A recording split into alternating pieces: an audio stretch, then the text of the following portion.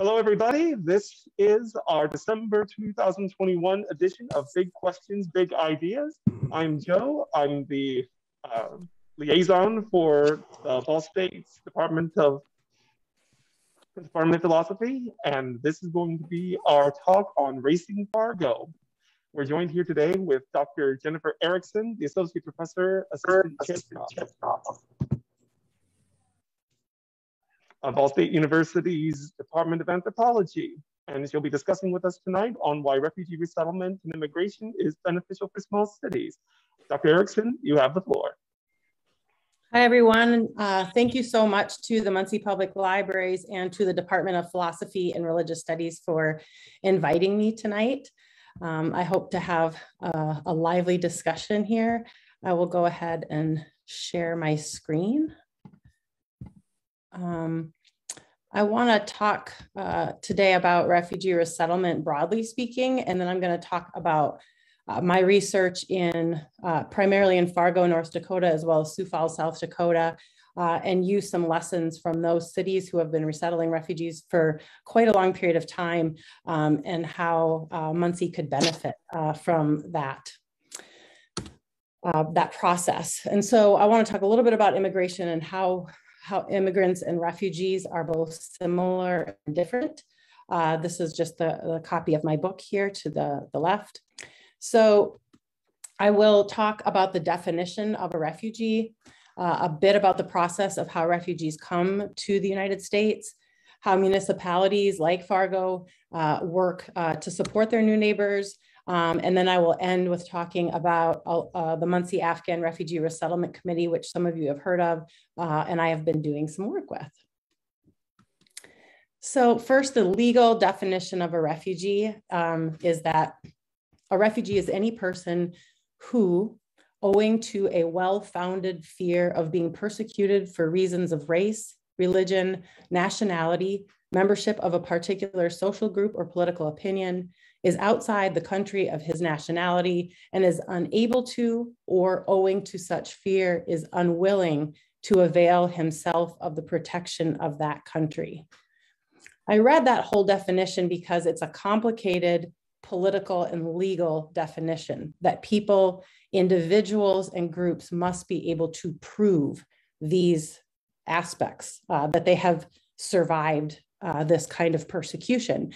And I just want to note, and I won't be talking about it probably for the rest of the talk, but there's a couple of really important categories that are missing from this legal definition, and that is gender and sexuality.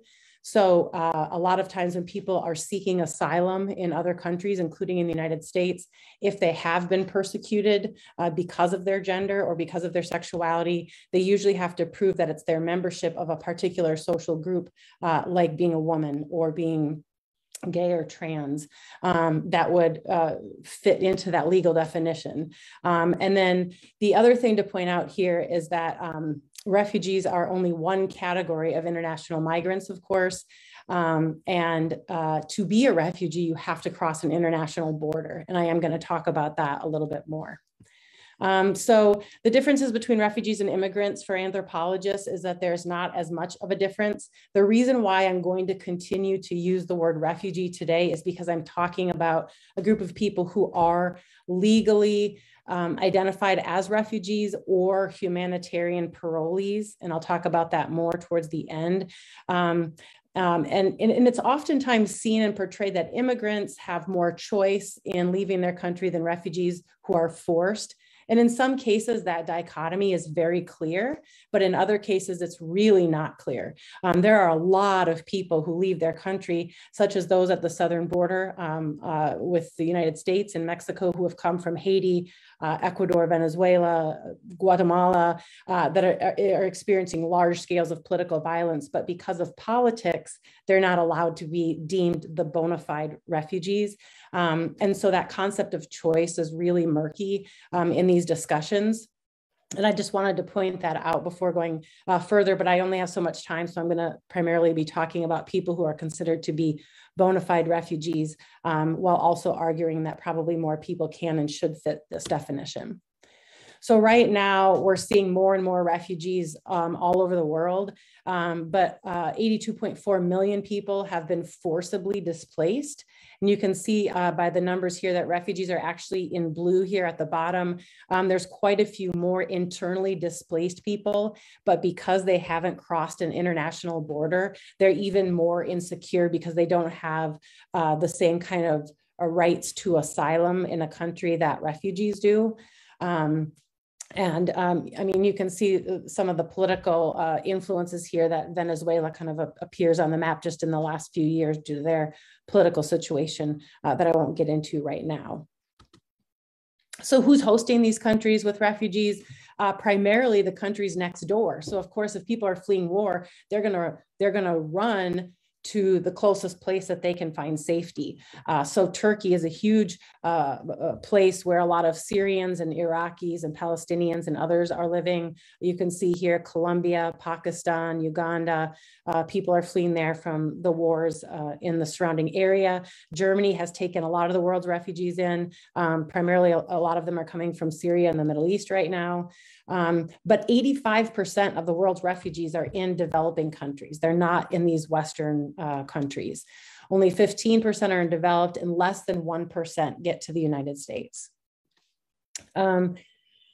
So I'm an anthropologist, and in anthropology, we study what it means to be human. We study humans in all times and in all places. So we look at history from a very long perspective, and we work all over the world. So in my work with refugees, the question is, what does being a refugee, what is the category, the political and legal category of being a refugee tell us about being human? And it says a lot about the nation state. I think it might feel to people that the nation state is a new that it's a category that's been around for a really long time, but it's actually a pretty new category of social organization. Got it. You got it. You got it. Thank you. Thank you. Thank you. I bet Joan didn't. Yeah, I bet you didn't either. Okay, I'm going back. Is it still playing? Well, Jean, yeah. you're not muted. That's my aunt. I love it. Okay, so in order to become a refugee, you have to cross an international border, and so you have to be denationalized. And this is a huge step, and I think it speaks a lot to our contemporary culture. Refugees are sort of like the canary in the coal mine, if you will, as we're seeing increased refugees around the world due to violence, political persecution, of course, global warming and climate change. We're seeing climate refugees. And that results in changing ideas about home and the scale of home, from the place that you are currently to the place that you came from and the places everywhere in between. And so I chose this painting, a recent painting by a refugee from Syria, whose name is Mohammed Al-Amari, who designed this painting. And so you can have in the back of your mind these ideas about what home means. So this is a history of refugee resettlement to the United States since 1975. And I wanted to try to get back to 1975 because that's the year that we admitted around 130,000 Vietnamese refugees who fled when the United States left Vietnam, and there was the fall of Saigon. And it was another huge, large-scale humanitarian parolee situation where the United States government was like, okay, all these people helped us in the war in Vietnam, so we need to accept them to the United States. And we're seeing something similar with Afghans today as the US military left Afghanistan and Kabul fell to the Taliban. And I'm not gonna go through all of these things, but what I will say here is that in 1980, President Carter came up with the Refugee Act of 1980. And the idea was to depoliticize refugee resettlement because understandably, perhaps, refugee resettlement tends to, benefit the host country. The idea is that, well, you helped us and we'll help you. And President Carter was saying, this should be more of a humanitarian organization and less of a political organization. But what it resulted in really was this kind of calculated kindness. And we have primarily For a long time after, once the Cold War started, we have been helping refugees who vote with their feet against communism. That's been the case for a really long time. And now recently against terrorism, perhaps. But we've also been accepting more refugees who are Christian. So there's a religious basis for some of this. And if you want to look at a timeline of refugee resettlement, there's some great links at the USCIS, which is the United States Citizenship and Immigration Service, that I won't get into today. But I will point out here that you can see that these, the blue category here is from Europe. That would include Bosnians in the 1990s, former Yugoslavs who would be voting with their feet against communism. A lot of refugees from Asia due to the Vietnam War and other political crises there. And more recently, the refugees from Myanmar and Burma have been coming to the United States. And there's very few refugees from Latin America, which I would like to point out is highly politicized because the United States has just not deemed Latin American countries worthy, if you will, of bona fide refugee status. And so that is something I'd be happy to address in questions if people want to talk about that more later. And it's only recently that refugees from Africa have been coming, and that's in part due to, I think, accepting Christians like Southern Sudanese and Somalis. So my research that was in Fargo, people have asked why Fargo? Why would you go to Fargo? So many good reasons to go to Fargo. But first of all, it started with my background in Sioux Falls. In 2001 to 2002, I worked as a case manager for Lutheran Social Services Refugee and Immigration Program. And this is where I began learning about refugees. In the late 90s, I lived in Bosnia-Herzegovina, where I learned a lot about war. And when I came back to the United States, I was looking for a way to, a career, basically. And I spoke Bosnian. And so I found this job at a refugee resettlement agency that was still resettling Bosnian refugees. And it was a really nice transition for me. I eventually went to graduate school in anthropology, and I thought about writing my dissertation about refugee resettlement to these small Midwestern cities near where I grew up. But when I went back to Sioux Falls to say, hey, I would love to write a dissertation about refugee resettlement here, I didn't get a lot of support. And I think it was because I had already worked in the system and maybe I knew too much or something like that. But they were like, you should actually go to Fargo. Fargo's an even better place. And I said, okay. And Fargo welcomed me with open arms. And I had a very positive research experience there. And the other reason is that there was a very long history of refugee resettlement to North Dakota. North Dakota has been resettling refugees since 1946. They brought a lot of Germans who were fleeing Nazi Germany. I think not as many Jews were brought to North Dakota, which is a whole other history that I won't get into, but I think there might be some anti-Semitism involved there. And then they continued through the 50s, 60s, 70s, and 80s, and until the late 90s when more than 600 Bosnians and Somalis and Cubans and Haitians and refugees from all over the world were brought to Fargo. And the city started to say, whoa, that's too many. And I thought, okay, I wanna study that and see what that's about. So there were increased numbers of refugees than earlier decades. More refugees were staying in the region than ever before. And on a nationwide level, the refugee resettlement agencies were transforming from a kind of fully volunteer organization to a more structured organization with paid staff, higher accountability measures, and things like that. And I was interested in studying more about that. And then my other interest is in public-private partnerships.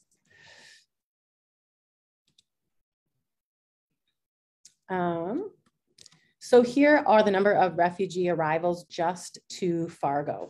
And you can see here in the 80s, these are going to still be some Vietnamese, Cambodians, Hmong, and they were coming to the region, but then they would leave pretty quickly because they would hear about better services elsewhere. in the country, places with better interpreters. The school system was more equipped for this number of refugees and so on.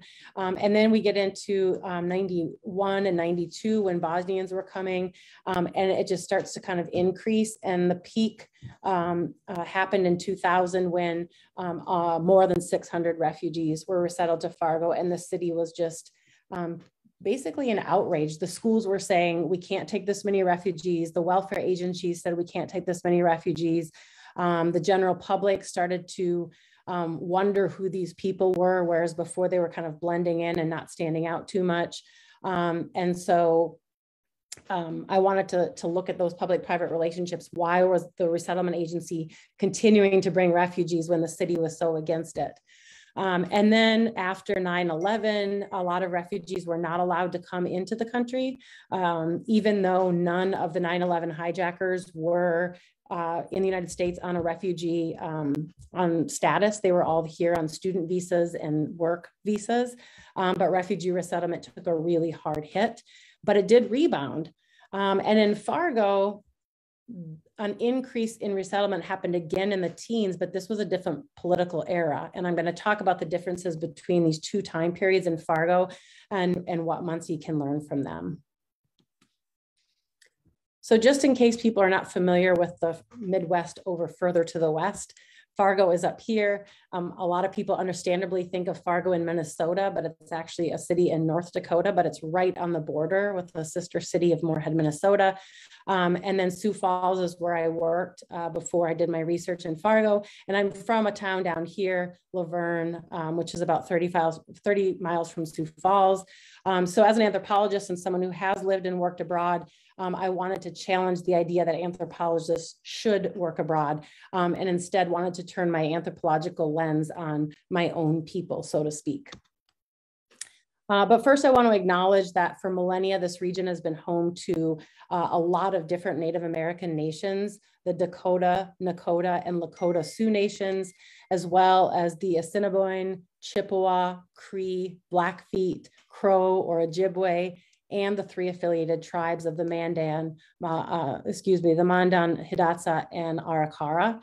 And so the map that I have in my book, and I want to thank my colleague, Colleen Murray, who suggested this, and Angela Gibson at Ball State Libraries, who put this map together, because this shows you all of the contemporary Native American nations that are in this region.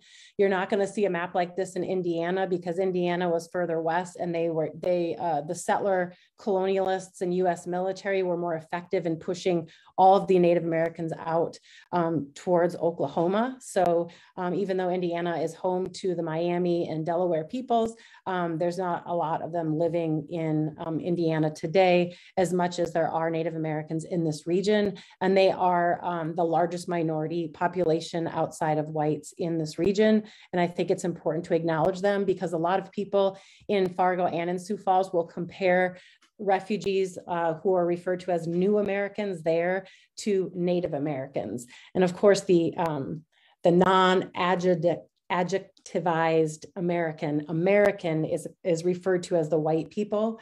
And I'm trying to problematize that a bit.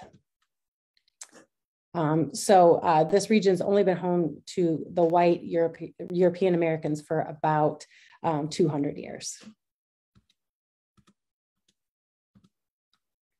So let's look at the culture of Fargo a little bit. That's going to tell us how refugee resettlement operated there on an everyday level. As I've already mentioned, it is a region of settler colonialism. As an anthropologist, I look at settler colonialism as an ongoing process. It's still happening. It's not complete.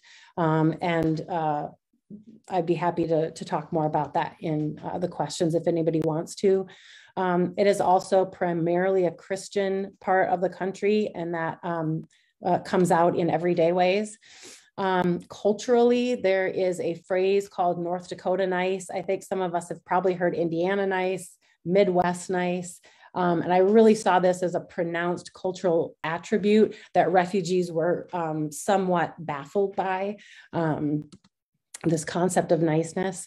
The climate, of course, we need to address in Fargo. It's the coldest of the contiguous states here. And it was pretty shocking for people coming from sub-Saharan Africa to fly to Fargo and experience that 20 degrees below zero. People in Fargo think very, very highly of their work ethic, and that idea is bolstered by their very long-standing low unemployment rate. And in fact, in 2008, during the Great Recession, North Dakota didn't even really feel it at all because of the oil that was discovered in the western part of the state, and because young people were leaving, but refugees were coming. And so, you know, it was kind of a barely a blip in their screen, really. And then whiteness and white supremacy definitely is present in Fargo and will be experienced by refugees there, in addition to support and friendship, which I'll talk about as well.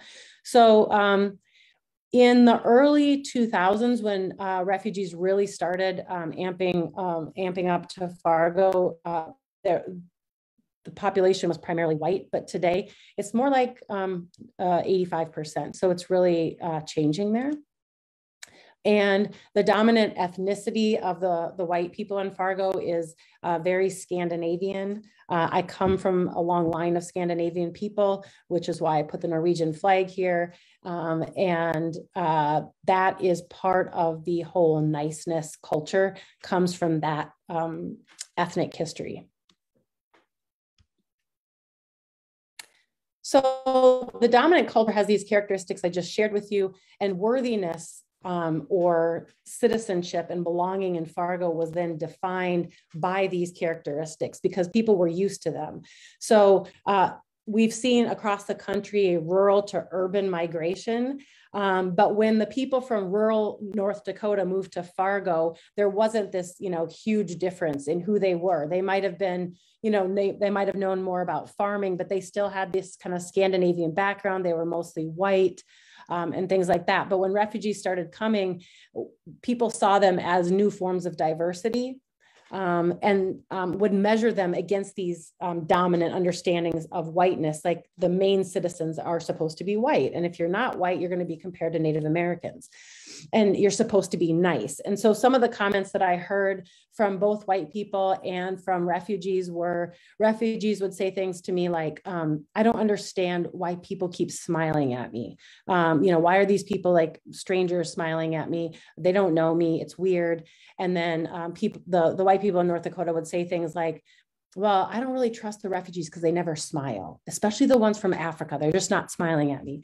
So these are cultural differences that I think a lot of people just don't think about. And I've given a talk in North Dakota since I published this book. And I think college students and some other people from around there, you know, are a bit taken aback. Like, what you mean, we're not supposed to smile at people? And that's not really the message here. It's just that if people don't smile back, it might not be because they don't like you. It's because that's not something that is common in their culture. The other way that niceness is measured is through small talk. Small talk is a very important thing. Small talk about weather, small talk about everything. People will ask you personal questions and you're expected to answer them in a friendly manner. And if you don't, you're seen as rude. So a lot of refugees from around the world were seen as rude in Fargo. And again, of course, Christian values are going to be dominant. Language is important. People who have accents were seen as odd. So I spent a lot of time translating from English to English when I was a case worker or a researcher, because people are not accustomed to hearing accents and so couldn't really understand them. And then if people can't be understood, they're not seen as worthy of a citizen. And again, the work ethic bolstered by the low unemployment rate. So many people told me that they believed strongly that people in North Dakota worked harder than people in other parts of the country. And for me, that was very tied to ideas about the Protestant work ethic and to whiteness. If most of the people are white and most of the people they were Catholic and Protestant, but I think those two things went together. And then socioeconomic status would matter depending on where people came from, how much education they had, how much knowledge about the world they had, could be seen as off-putting. And so I met a lot of people, especially from Bosnia, who came from an upper class, if you will, in the former Yugoslavia, very well-educated professionals who had college degrees, spoke multiple languages, and they'd be working in low-wage, low-skill sectors with people born and raised in North Dakota who really looked down on them because they were refugees. If they would challenge those ideas, challenge the stereotypes, and then they were seen as even less worthy. I talked to at least 3 different Bosnians who, before they quit their job, they went to the colleagues who were giving them a hard time and told them off basically before they quit. And so socioeconomic status, not just if it's lower than the people in Fargo, but if it was higher, then there's going to be some conflict there on an everyday level. But all of that, Fargo has learned so much about how to resettle refugees, which is why I think that people in Muncie can learn from them. I think the changes in resettlement from the 80s to 2016 is worth commenting on. I think that in the late 90s and early 2000s, it was the public institutions that were most against refugee resettlement. They were saying, we don't have the capacity as workers, as teachers, as social workers, as police officers to handle people who don't speak English. So one police officer said, I'm accustomed, if I pull somebody over, it'll take me 20 minutes to give them a ticket, to run a background check, to do this. But now I've got people that I pull them over, they don't speak English, they don't have the proper registration or driver's license, and now it's going to take me an hour to 2 hours. And one way that became kind of ingrained in everyday life is that police officers started to pull people over because they thought that refugees were driving without license and registration, which did happen. And it's important to acknowledge that. Now, of course, all refugees were not doing that. So police officers would pull them over. And then for example, the men from South Sudan who are Black would say, we're being racially profiled. And some of them did have license and registration and some of them didn't. So all of these things get entwined with racial profiling versus not following the rules and so on. So again, it was the public institutions, not the public, that were the most vocal challengers to resettlement in Fargo in the early 2000s and late 90s. But in the teens, particularly in 2015 and 2016, there was a noticeable rise in acts of white supremacy and violence. And there was flyers posted around Fargo that were against refugees. People came up with a change.org petition to end all refugee resettlement to North Dakota, claiming that they were too expensive. They were costing the state too much money, which I'll talk about in a minute. So these, by the time 2015 and 2016 had come around, these public institutions like schools and law enforcement and social workers had come around, and they had changed their practices to accommodate and welcome refugees. This woman here, for example, is a city planner in Fargo, and she helped to write a grant to make Fargo more welcoming for refugees. And it was the public outcry in the 2010s that became the marker. And to me, that says a lot about our political situation in the United States right now, including the rise of more violent white supremacy. Not that it ever went away, but it's reemerging in new and different and scary ways. But it also speaks to the role of public institutions and how important they are. I will show in Fargo schools in the 1980s, one guy told me that they slammed these books on the table and they said, if you want to bring refugees to Fargo, you can school them because we don't want to spend money on textbooks for refugees that we never asked for. And by 2016, students in Fargo schools spoke 71 different languages and represented 60 different languages, and teachers, especially ELL or ESL teachers, were raving about their students, and they had really done a good job of writing grants and incorporating English as a second language students into their schools. And this is also true. All of these patterns are also very similar in Sioux Falls, which I've been following all of these years.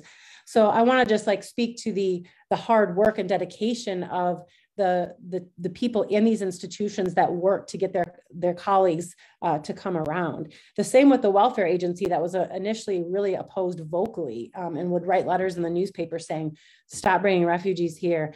By the time the director who did that, who wrote those public letters against resettlement, retired, she said one of the things that she would miss most about her job was working with refugees. And that individual would go on to serve in the North Dakota state legislature as a representative from Fargo, who would be fighting not only for refugee rights, but for the rights of other people who are poor, disenfranchised, minoritized, and so on.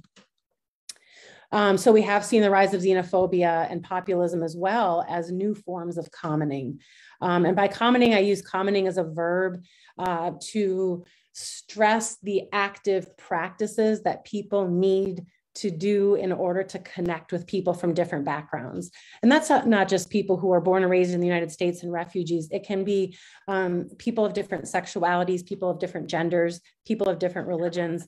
And I'm a pretty big component of that concept of commoning, because I think that talking to one another, telling each other stories goes a long way. Unfortunately, I didn't bring a picture because I don't know if I have one, but one great story that I have, a couple of them actually from Fargo, is that the man who wrote the petition to end refugee resettlement to North Dakota, which got over 3,000 signatures, he was just angry. He was so angry about refugee resettlement. And his friend encouraged him to sign up for a storytelling seminar, which is sort of like the Facing Project. It wasn't called the Facing Project, but it was basically the Facing Project, where you tell your story to somebody else and then they have to repeat it back. And so this man joined the storytelling, and he was paired with a refugee from the Democratic Republic of Congo, I believe. And this individual from the Congo had come to the United States as a refugee, got US citizenship, started his own computer business, and was doing very well for himself. And he was paired with this guy named Damon. And when they found out who the other was paired with, they were both kind of taken aback. They were like, what are we going to do? And, you know, the guy, Damon, sat through part of it, but he didn't sit through the whole thing. He left early. But some of these new Americans didn't let him off the hook. A friend of mine who's from Somalia decided that she was going to follow him and get him to listen to her. And so she invited him over to dinner at her house, and he went, and she laboriously explained to him you know, why refugees coming to Fargo can be a good thing for him too. And what she found out from him is that he was raised in a deeply, deeply abusive, kind of cultish, like a Christian cult family. And he had to emancipate himself from his family. And then hit rock bottom, was addicted to drugs and alcohol, served time in prison, and then kind of, you know, remade himself as a new person. And so he was coming at it from a very individualistic perspective of like, look at where I came from and nobody gave me anything. And so they both talked about their difficult backgrounds. I don't know that he's a huge advocate for refugees yet, but I think that those kind of storytelling programs are really important. And I know that a lot of people on this call have done similar programs and seen results from that. And then the other story that comes to mind is that three young teenage Somali women were sitting in a car in a parking lot in a grocery store. And there was a bit of a parking dispute with this white woman, and the white woman just started screaming at them, you know, saying the most horrific things. You Muslims, go back to where you came from, and I hate you all, and used expletive terms, terrorism terms. And the young women, you know, started filming her. They called her fat. They said, you don't know what you're talking about, you're stupid. And it resulted in this major altercation. And then the young women posted it online, and people got really upset at the white woman, and she ended up getting fired from her job in Fargo. And then the police chief decided to get involved. He said, this is ridiculous. Fargo is getting a lot of bad press about this. We need to bring these people together. So he brought the young women from Somalia and the white woman together. He facilitated a conversation. And the young woman found out that this woman's father was killed in Iraq during the Iraq war. And this woman had never met anyone from Somalia or anyone really from probably another country before, especially not someone who was Muslim and who wore a hijab. So she heard how difficult it was for them to live in Fargo, and that, you know, they get tired of people commenting on their chosen dress and their chosen religion. And she had never heard that perspective before. And in this case, they actually did end up becoming friends. Like they, you know, the young Somali students invited her to their house for Ramadan. And then she invited them for Christmas, and they actually became friends. And there's stories like that all over the place. And so I think there's a lot that we can learn from that. But there's still a lot of misconceptions, I think. And I just wanted to address a few of those. There's a very common misconception that refugees drain public resources, and that is demonstrably false. Many different studies in many different places in the United States have shown that over time, maybe not in the first year, they might use more public resources in that very first year, but over time, especially if you take that over a period of 20 years, refugees on average will make more money and contribute more to the public coffers than the average American citizen. Refugees also, at least in Fargo, there was this common misconception that refugees don't have to pay taxes, and that's just not true. So a lot of the Bosnians would hear that and they would get so mad, and they were some of the ones that would show their colleagues the paycheck and say, look, I pay taxes just like you do. You don't know what you're talking about. And they would get, you know, just mad about that. A lot of people think refugees and immigrants are taking our jobs. And that's also not true. We know right now, just do a quick Google search, even here in Muncie, we have low unemployment rates right now. There's a labor shortage in a lot of places.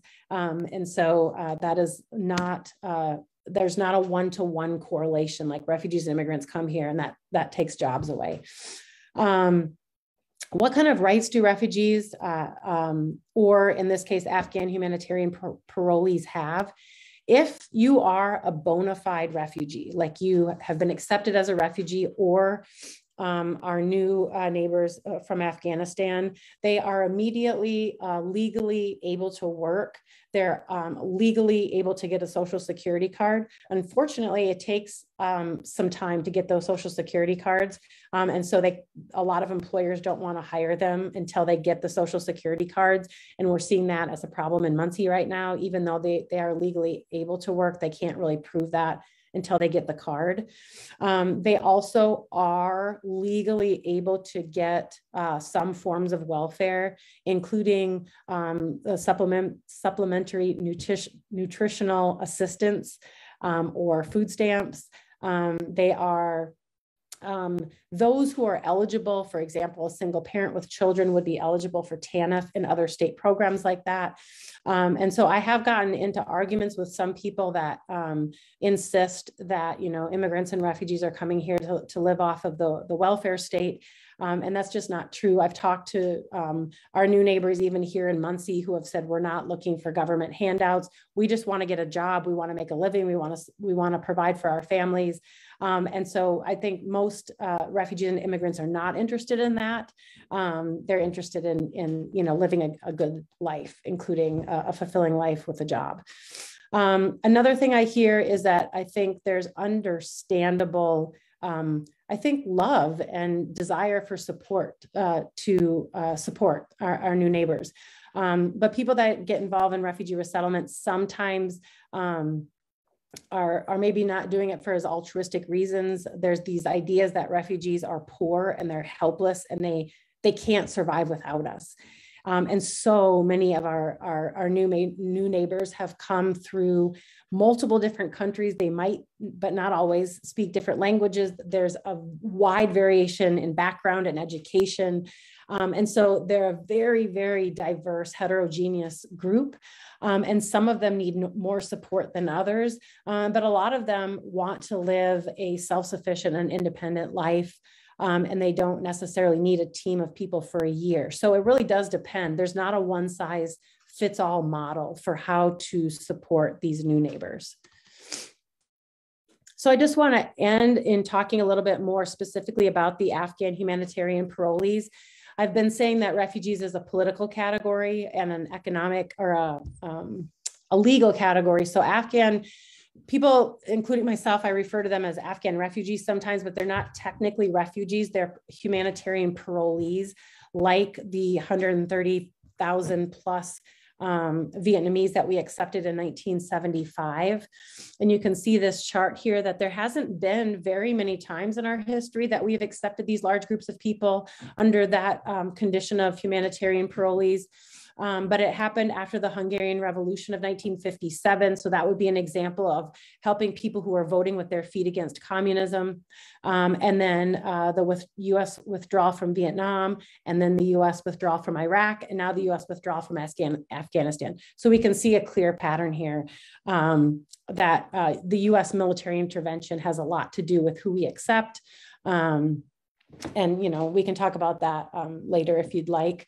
But I guess I do stress this because I think as an anthropologist, and I think this is not just true in my field, I think that what happens in another time and another place matters for us here and now. And there are a lot of examples and a lot of things that we can learn from these other examples.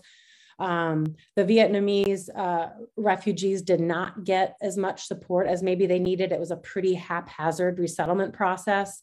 The Hungarians might have done a little bit better. There were fewer of them, but still a lot of them, but there was very little organized support, and they sort of just made it on their own. And then with Vietnamese, it was kind of haphazard. We were still in that older model of being a primarily voluntary resettlement agency on a national level. And when you get a fully volunteer organization, you get a real mix of people. So you get people coming in that are not necessarily trained in social work or know anything about the countries that our new neighbors are coming from, that really mean well, but don't necessarily know what they're doing. And then you've got other people that do. And so I think there's issues here of responsibility and accountability that need to be taken into consideration. But that said, I think it's remarkable that the Muncie Afghan Refugee Resettlement Committee has formed. It started by Bibi Bahrami, who under the umbrella of Awaken, which she also started. She's a remarkable woman. I'm sure all of you on the call, or most of you, have met her before. So she and her husband, along with Julia Wadsworth, and Ashraf El-Ez, who was a doctor here in Muncie, and their spouses got together. They started MARRC, and they decided to call a public meeting where some of us got together to talk about what we could do. And so my role in the organization right now is to act as the liaison between MARRC and the refugee resettlement agencies in Indianapolis. So I'm kind of the primary contact between them as we figure things out. And the thing is that right now, even though this is not the first time in our history that we've accepted humanitarian parolees, it has been a really unorganized mess of how are we going to get all of these refugees throughout the country. And right now, I think that they are going to 46 states at least. I believe that South Dakota and Montana are not accepting any of these folks. And right now, you know, we're trying to get even more families to come here. And what's happened with the resettlement agencies nationwide is that under the previous administration of President Trump, he lowered the number of refugees that were allowed to come to the United States exponentially. They were the lowest numbers we've ever seen since the 1970s or before. So in 2019, I think we accepted less than 20,000, and we were usually up between 60 and 80 on average.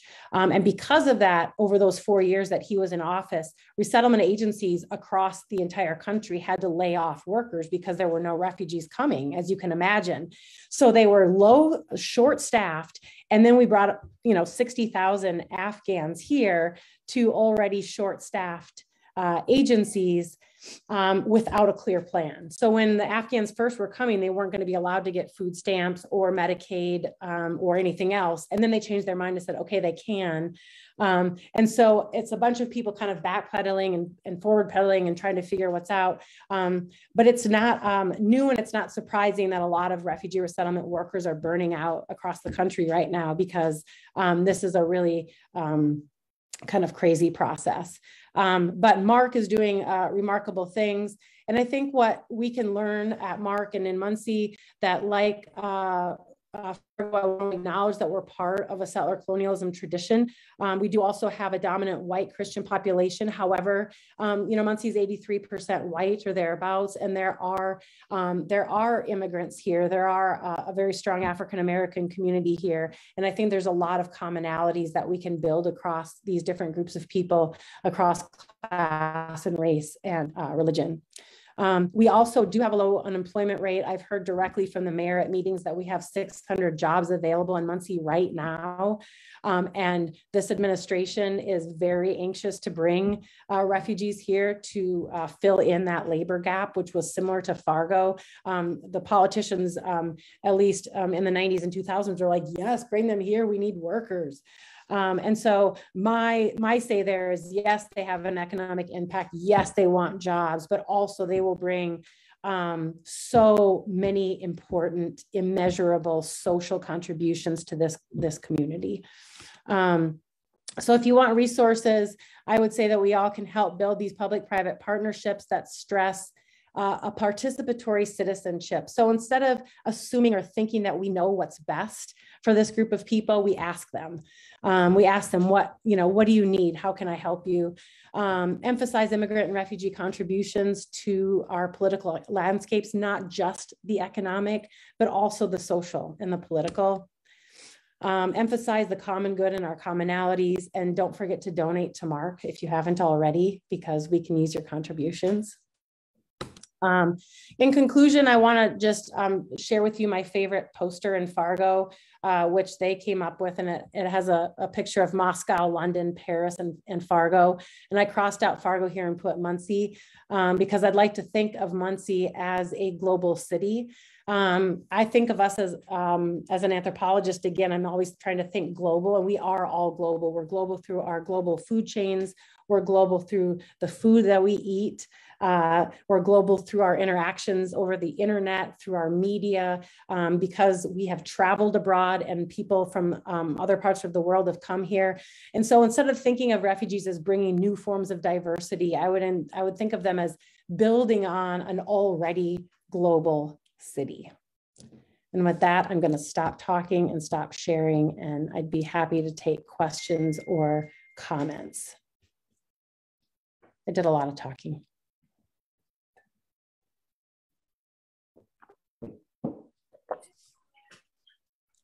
And I would understand if you're all very tired and you are not up for questions or discussion. No, I think that you overwhelmed us with the wealth of information that you just that you just shared with us. So Elizabeth Agnew has her hand in the air already, so she's going to start the question period. I'll actually turn my camera on. I'm here. Yeah. Thanks, Jen. That was a great talk. I'm so just happy to hear about your book. I've been knowing about it for a while. I was really intrigued to have you kind of articulate the distinction between refugees and humanitarian parolees. And that kind of makes sense to me. But one of the things, having done work with the Muslim community here, one of the things that also struck me in your, I think it was your opening bar graph, was that you did not include, it appeared that you did not include folks from the kind of region of the Middle East at all, and I realize that's even a problematic term. But and then later you did mention them as humanitarian parolees, but it did seem that people in that category did make it onto your earlier chart. So I just was kind of curious about how you're thinking about those categories. Yeah. Yeah, no, let's see if I understand your question correctly. Yes, some of the graphs that I shared, I didn't create the graph. So I don't know if you saw the source on there. I was pulling from the UNHCR, United Nations High Commissioner for Refugees. And they problematically, they're thinking globally in these very broad categories. And I believe that the Middle East is even considered as part of Asia in their graphs. Okay, I wondered, yeah, okay. Which is, of course, problematic. And so I didn't group it that way, but I think it's definitely a fair thing to bring up right now. So yeah, I don't know if that answers your question, but I would have liked, I was actually searching just for this talk because my specialty is more in Bosnia and South Sudan, because I compare Muslim Bosnians to, Black Christian Southern Sudanese. But just to provide that overview, I was curious about getting all the different countries. And it's actually harder to find than you might think, because they're thinking just in terms of this regionalism that is really problematic. And I decided that it wasn't worth digging down the rabbit hole of trying to find this information just for this talk, but I actually do want to know, and I'd love to find that list. Yeah. And it would speak a lot to global political dynamics, of course, to get my hands on that list. Yeah, thank you. And just a quick follow up to that. So there's, yeah, thanks for just explaining that. And I'm also just kind of curious, so in Muncie with MARRC here, are there things that immediately seem salient to you about how communities respond to people who are kind of categorized in these different ways? I'm sure there are different processes of admission into the country and visas and this, that, and the other, but are there, for those of us on the ground who are aware of MARRC or maybe involved with MARRC, are there, I really like what you said about the kind of thinking about, I guess it's kind of engaged citizenship, but is that different salient for us in some ways? Yo, definitely. Definitely. I'm kind of thinking through this. Like I'm involved with MARRC right now as an advocate, more than a researcher at this point. And I would definitely be asking MARRC before I would to embark on any sort of research. But I would say that the thing that I really love that we're working on is that I want to see more training. I think that people do want to get involved, but there is definitely, and I'm not talking about Muncie now, but in my work with refugees more broadly, there's definitely a desire to help. And I think to just kind of say, oh my gosh, that's great. I know you want to help, but let's talk about ways that you can help that doesn't infantilize. These are grown adults who have survived war. They've had children in refugee camps. These people know how to survive, and they should be credited for that. Now, that's not saying that people don't need some assistance. There's people who need medical assistance. There's people who need language assistance. But I don't think that we, and there's a long tradition of this, and it's not just with refugees. We can talk about people who want to help people who are homeless in similar ways, that want to say, we know what's best for you. We know how to make the decisions for you. You clearly are here because you don't make good decisions, or something like that. And I just think that if we can try to get ahead of the game, and the issue with this particular humanitarian parolee situation is that there hasn't been time. In an ideal world, you plan far ahead for all these things. And one of the things I'm seeing now is I'm in the middle of this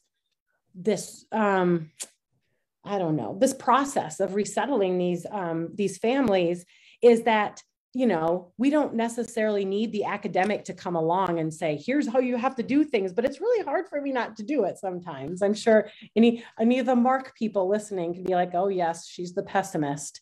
But I do think that, we can learn from other times and other places. And then we have to be willing to get in there and not just critique, but to get in there and say, okay, this is hard work, and somebody needs to do it.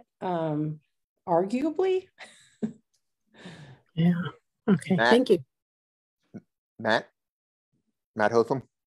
Yeah, thank you, Jen. Really interesting stuff here. And I think, you know, what was really helpful, I think, for me in thinking through what Muncie might experience in this moment is was your list of like frequent presuppositions about refugees and immigrants that and the way that they are often wildly incorrect.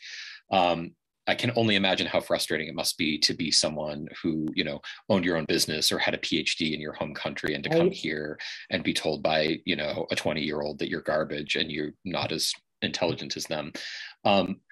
One question, I don't know if you have an answer, or maybe we can think through it together, is in refuting some of the stereotypes or attempting to overcome some of the stereotypes, there's in some ways almost an implied insult to the local community, right? And you mentioned that in passing about how when people oppose this infantilization, it sometimes creates a backlash.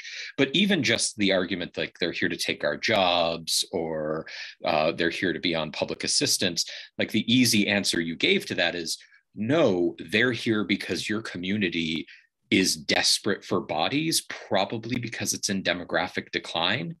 And that's also likely to produce a backlash, right? So I'm wondering if you can think about like, how are some ways that we encounter these or oppose these presuppositions that don't set the local community in a defensive crouch? Oh yeah, right? I love that question. I mean, I think that's a great question for people who teach on this kind of stuff too, is that, and I actually think it's good to point out that my answer to that, when I brought it up, I saw the time and I was like, I got to move on. But you can't just say, oh, that's not true.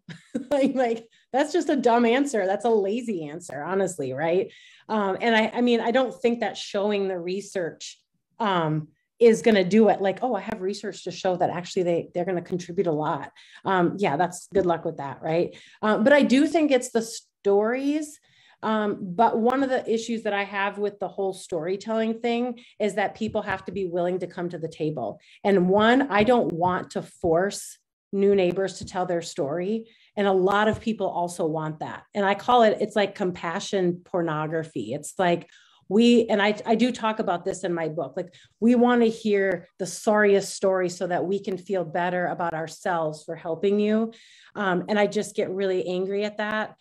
Because I know Bosnians, especially, they were just like, yeah, no, we're not going to talk to you. Like, good, yeah, bye. And Southern Sudanese that I worked with were like, oh yeah, we're ready. Here we go. We can do it. Because they got a lot of really good things out of it. When Sudanese would tell their stories, people would be like, oh, let's give you money. Oh my God, your life is so much better here. Are you not so lucky? And I have already heard that coming from some people in Muncie saying they should just be grateful. They shouldn't be so picky. And so how to talk to people like that without also forcing the new neighbors to have to come out and like tell their story, I think is where I have really tried to wonder, like, yeah, what is my role here? So one way I've tried to address that, Matt, and I don't know that it's also going to reach the people that you're talking about, is that I've been working with the library at Ball State and with librarians at all of the universities in Indiana. So I got on to that, people from IU and Purdue were there. And I put together a LibGuide that I really loved, the LibGuide that people put together about African-Americans. And I was like, well, we need that for refugees, especially since these Afghans are coming all over the country and people don't know where to turn for resources. And so I'm working with the librarians to come up with resources, and most of them are not academic. I do have my whole academic list because I love my academic lists, but a lot of them are also just popular, like who are refugees? How do they get here? And, you know, I think if we can start like trying to trickle down the education where, you know, if somebody, I don't know, you know, I'm an educator, so I like the idea of educating, but I think on a one-to-one level, it just comes down to like, instead of like trying to go against facts, it takes time and it takes some sort of emotional plea that if I could talk to people and I could get in a room with somebody for like an hour to an hour and a half, that would help. I probably can't change somebody's mind in 5 minutes. You know, I don't know that I can actually do that, but I appreciate your question. Thank you for that, Jen. I have a question myself. Actually, I have a lot of questions about the refugee category as a political or legal category. But the thing that I think is most relevant for this conversation now is to ask you about how that difference impacts the migrant population in terms of all these resettlement issues that you're talking about. I'll just leave it at that. You mean like because of the humanitarian parolee designation? Right. They're coming through the resettlement agency, so it's not separate from the refugee resettlement in this case. And neither were the Vietnamese. So they're, in large part, they're being treated like refugees. Does that make, or what was your question? No. I'm actually sorry. I was not specific enough. I'm actually thinking of the Latin American populations at the southern border, right? So all these things that we're talking about, they're just non-existent because of that legal category. Yeah. Wow. Yeah, no, I have a lot to say about that. I would actually love to do like a faculty learning community about this, because I speak a lot about refugees, but I feel like it's isolating the people at our southern border who I believe should be considered refugees. They should be able to apply for asylum and become a bona fide refugee. And it's not happening because of politics. And so, I mean, I don't know how we can change that category, but like, I'm trying to say more, and I'm thinking about wanting to write something about like the Haitians and that were there at the same time. They were at our southern border when Afghans were being flown into the country. I'm not against help, supporting and bringing in Afghan families, but I do think that there's something to be said about this very clear distinction between Haitians fleeing from political violence that was also in part, not fully though, caused by, United States and other Western countries. And so I appreciate the question, Kevin. And the thing about immigrants is when they do get here, they do not have the legal rights that refugees do. Refugees can apply for TANF and food stamps and Medicaid, and immigrants can't. And I've gotten into Facebook arguments, and I stopped doing that because it doesn't help.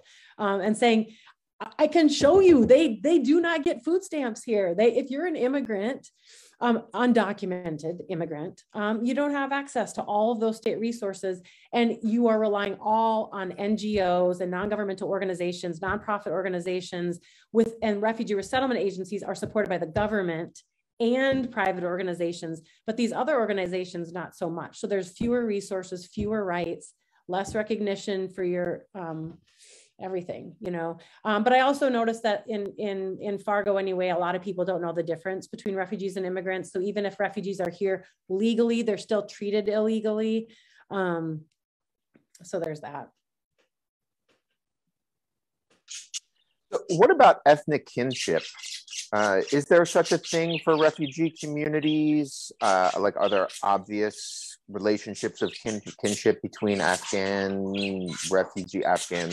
asylum seekers and whomever? It's both. I mean, I kind of think of it like, imagine 60,000 random Americans end up in Afghanistan. Are they all going to be friends? Guess, no.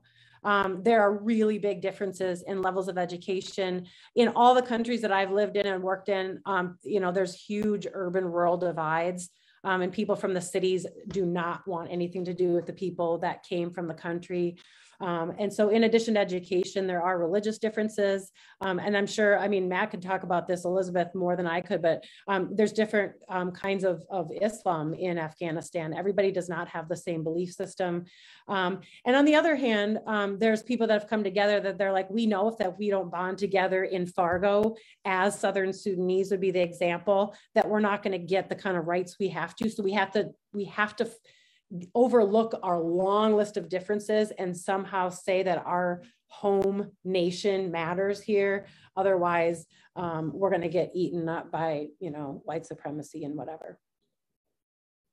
Excellent. Thank you. I do have some follow-ups, but Jeff Fry has his hand. Yeah, I'm just curious. Are there any records of numbers of people who leave the U.S. and claim refugee status in other countries?